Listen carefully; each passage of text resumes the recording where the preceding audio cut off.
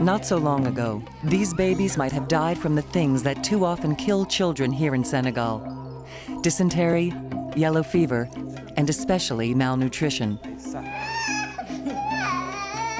Malnutrition is a pandemic problem in West Africa. As the West Africa Director of Church World Service, Lowell Fuglie, an American living in Senegal, has seen the ravages of malnutrition. Some countries, 1 child out of 4 does not reach the age of 5 years, dying due to malnutrition or diseases brought on by malnutrition. Worldwide, 500,000 children go blind every year just due to lack of vitamin A. Ça dépend des périodes. Generally, we might see between 20 and 30 children in a day. Madame Tourénege Sako runs a pediatric center in Bignona, Senegal.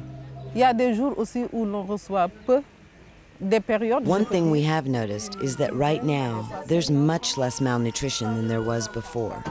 Madame Sako says the reason for less malnutrition is a tree called Moringa. Some people call it a miracle tree. There's less malnutrition now because we discovered Moringa and all of its virtues. The leaves themselves contain, ounce per ounce, about 3 times the iron you find in spinach, 4 times the vitamin A you'll find in carrots, 4 times the calcium you find in milk, protein, all the essential amino acids. Its leaves, fruit, seeds, and even the flowers are all edible and highly nutritious. From the seeds, you can extract a very high-quality vegetable oil. The seed kernel powder can be ground up and used to purify water. Foundations, universities, and companies from all over the world are researching Moringa's potential applications. And U.S. foundations like Andrew Mellon, the National Geographic Society, and the National Science Foundation are all participating in Moringa research. Research is one thing, but Fuglie says that here in Senegal, Moringa can be the difference between life and death. This child you see here was brought to us by his mother 2 years ago in a very severe state of malnutrition, like a skeleton. His bones were just standing out and his mother was certain the baby was going to die. But we advised to take Moringa. The child did recover, and now he's in excellent health. When a mother arrives with a malnourished child here, first we weigh the child and take his temperature and do a general examination. If he is suffering from a particular disease, we will treat that disease with medicines. And then we will counsel the mother to put the child directly on Moringa. The mother will thereafter return with the baby periodically for checkups. And we find that Moringa not only does it rapidly cure malnutrition, but it also seems to have a beneficial effect on many other maladies. Fuglie's mission is to promote Moringa as part of the national diet. We did a pilot project here in Senegal for 2 years, training health workers, training villagers, and how to use the tree, how to grow the tree. And through this project, we demonstrated very conclusively that in fact, these leaves are an extremely powerful tool in helping counter the problem of malnutrition in West Africa. This family lives in a village in southern Senegal. Moringa is part of their diet. They grow Moringa in their own garden and harvest leaves like other cultivated products. After the leaves are gathered, they are then washed and spread out on a cloth to dry. They are then placed into a mortar and crushed. Even the little ones help. The powder is then sifted like flour. Now it's ready to use.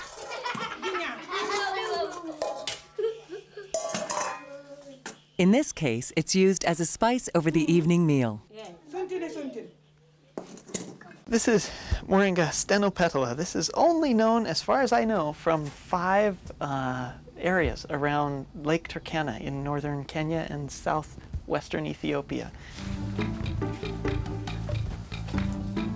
Evolutionary botanist Mark Olson is a Washington University doctoral candidate who has traveled the world collecting 13 different species of Moringa. every place I have been in the tropics, where they grow in the wild, local people use them.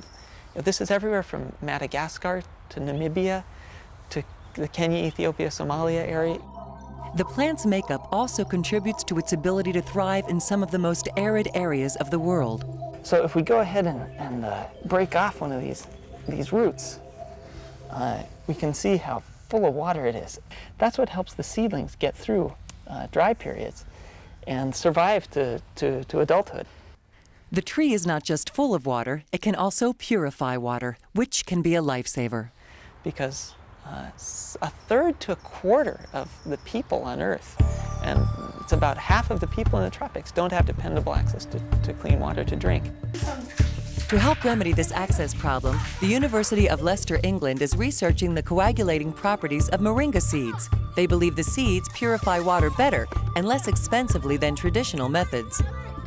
There's even been an entire full-scale running of a water purification facility in Tiolo, Malawi, just using moringa seeds.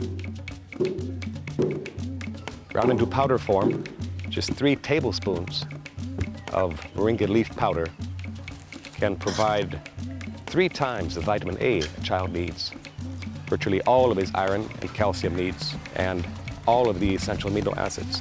These days, health workers, instead of using imported products to treat malnutrition, are using these leaves. It's accessible and indigenous. Fuglie says one of the disadvantages of other forms of aid to combat malnutrition is that once the aid runs out, the people starve.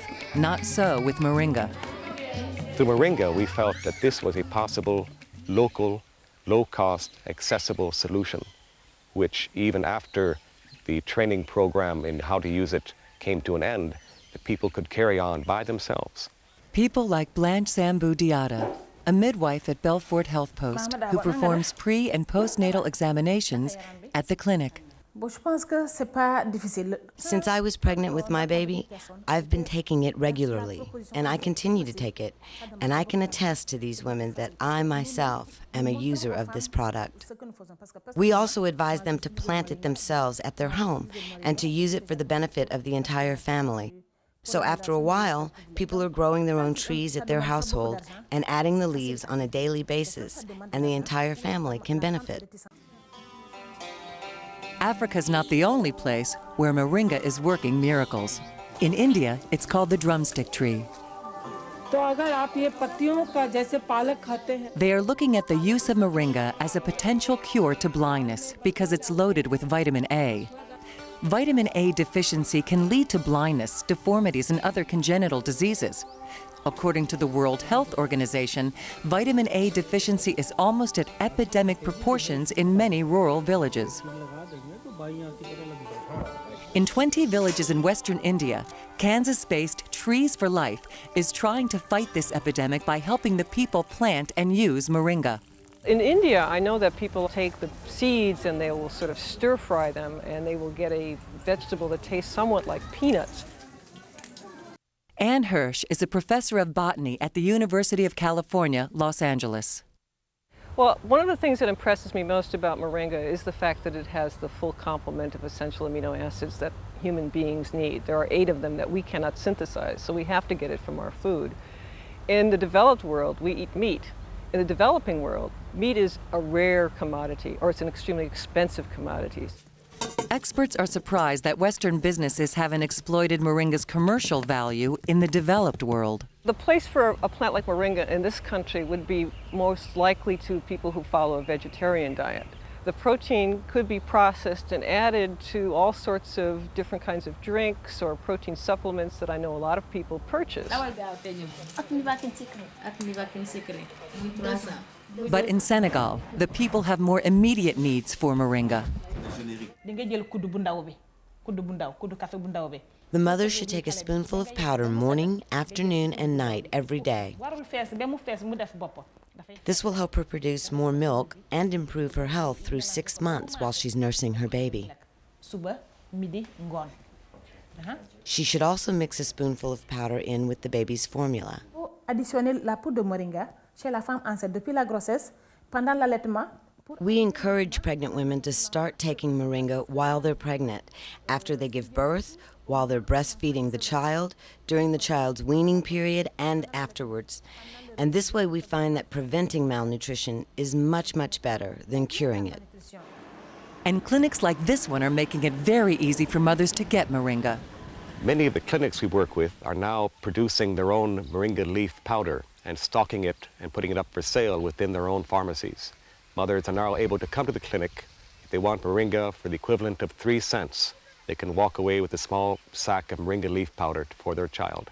According to Lowell Fuglie, that 3-cent bag of moringa will supply a child with all its nutritional needs for about 3 days. Even though the moringa grows wild here, Fuglie's not leaving anything to chance. This particular moringa plantation was installed near the village of Kubalan in southern Senegal. We did this in collaboration with the women of the village. The women helped us plant the trees. We helped them put in wells and irrigation system for the gardening project. Fuglie has even set up a moringa processing plant to help larger numbers of people. You can seed moringa in prepared beds every 10 centimeters or 3 inches. It's 100 plants per square meter. And once these plants reach a height of 3 feet, a meter or less, you can cut them back to about 10 centimeters off the ground, harvesting the green matter, drying it, and then pounding it into leaf powder for use in your clinics or households.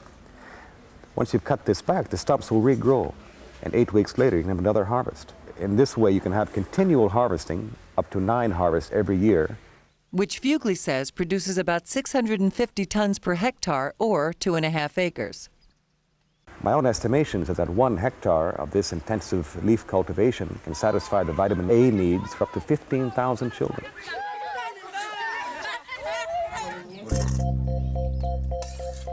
The goal is to make sure that this family and hundreds of thousands of others have a future.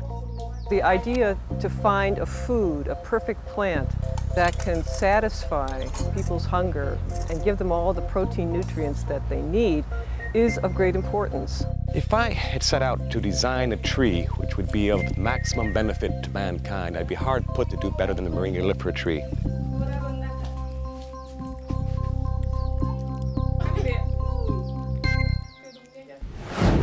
Next, Mort's cancer was too widespread for surgery, but it wasn't too late for him to try an alternative.